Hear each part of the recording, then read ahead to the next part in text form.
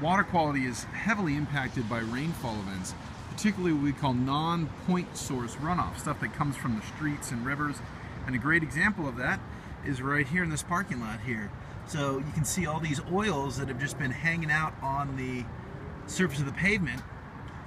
Now with this recent rain event, they've been mobilized, and now when it rains, the next shower that comes through here, it's going to pull all this. This is going to go into the storm drain into the rivers into the ocean.